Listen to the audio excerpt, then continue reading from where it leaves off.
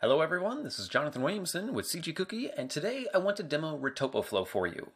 RetopoFlow is an add-on for Blender that brings together a set of dedicated retopology tools that have been designed with the artist in mind. There's two tools, contours and polystrips, and I want to show you both of them right now. So contours is the first tool, and it is designed to handle the cylindrical forms within your model, such as the spine here on our pteranodon, or even the neck or arms, legs, or anything like that. Anything that has a cylindrical form. And the way that it works after we activate it from the toolbar is to simply left click and drag across the form to then cut in a ring of vertices. That ring of vertices then perfectly snaps to the surface such that you don't have to worry about shrink wrap or surface snapping or anything like that. It's all handled automatically. And from here we can then just cut in again and again and again, and very, very easily retopologize that entire form. So you can see all the vertices automatically snap. From here, we can go back in, we can reselect any of the strokes, we can slide them left and right, we can rotate them. Anything that we need to do with these, we can do it very, very easily. You'll notice that we're all in an interactive modal, and so it's very, very fast, it's interactive, and there's a lot of things that we can do. To get an idea of the things that you can do, you can go over here and you can click the Help menu, and you'll see a rundown of the different options that we have, such as drawing with left mouse button, sliding with G, using left and right arrow to shift a loop, deleting segments. So for example, we can go in here, say we don't want this segment, we can just hit X to delete it, or we can go ahead and add it back in. So at any point in time, you can add new segments to either end of our contoured section, or you can remove or add segments in between ones. You can also use guide mode, as you can see under tab here, where you can go in, just hit tab, you'll go into guide mode, and then you can hover over an open loop and simply draw out like this to add in a series of cuts very, very quickly for when you're doing long forms like the spine here. So you could also use this guide mode down here on the neck. So you can just draw out like this. And there you go. When you're ready to leave guide mode, you just press tab again.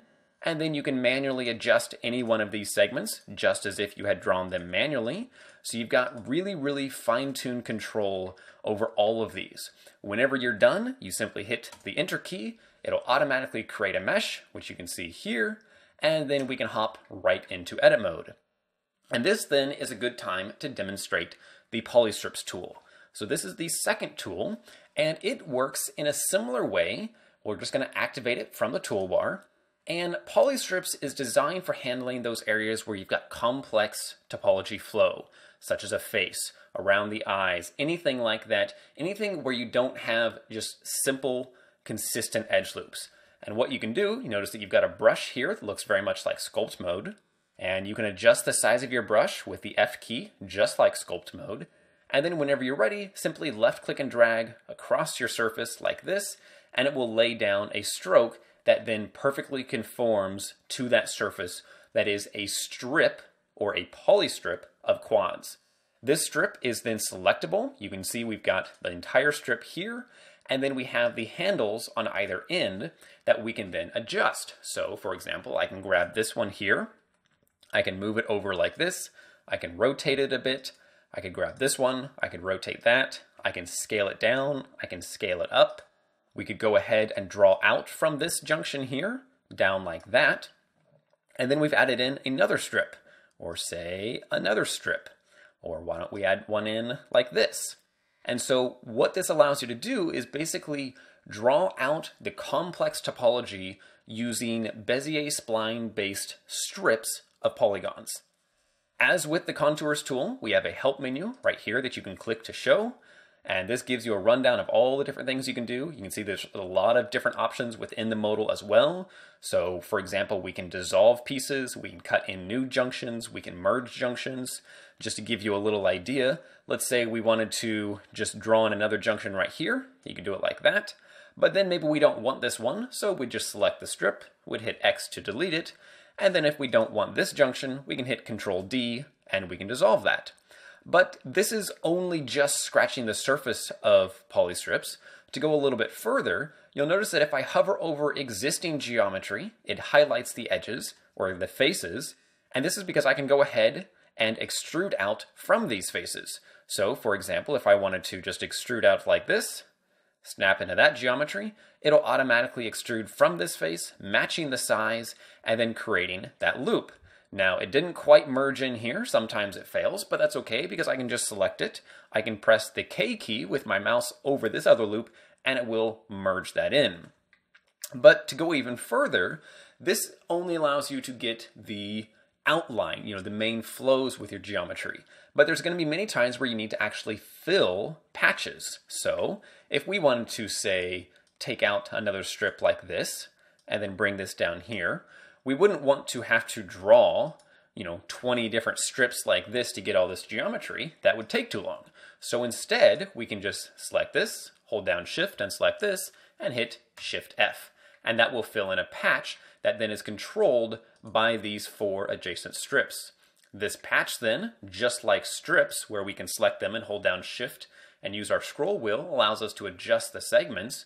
We can also go in and adjust the segments on the patch and have it interpolated across. But we can take this a step further and create other kinds of patches. So for example, if I wanted to add in a strip here and then another strip here, you'll notice that I have a pentagon. So I've got 5 sides, so I could go and hit Shift F and I would fill that. So now I have a pentagonal patch. And this patch also can be adjusted, so we can adjust the density here, we can adjust the density here, and all of it is automatically interpolated to allow us to have very easy fine-tune control. So this is polystrips, and it goes a bit further that we've got additional options, like for example, once we've got most of our geometry created how we want, we can hold down T and we can use the tweak tool to then tweak our vertices to get them into the exact position that we want. We can even tweak existing geometry if we want, which while doing this, it maintains all surface snapping to ensure that everything that we do adheres to the surface of our background object. And this is really crucial because when we're doing retopology, everything we do is about maintaining the original form, but creating the optimal geometry. And so both polystrips and contours have been designed with this in mind to ensure that you always get a perfect form out of your retopology workflow. So that's contours and polystrips. We've only just scratched the surface. If you want to see more details, be sure to check out the documentation, watch the tutorials, and feel free to, of course, ask any questions, and I'll be happy to answer them. Thanks so much for watching.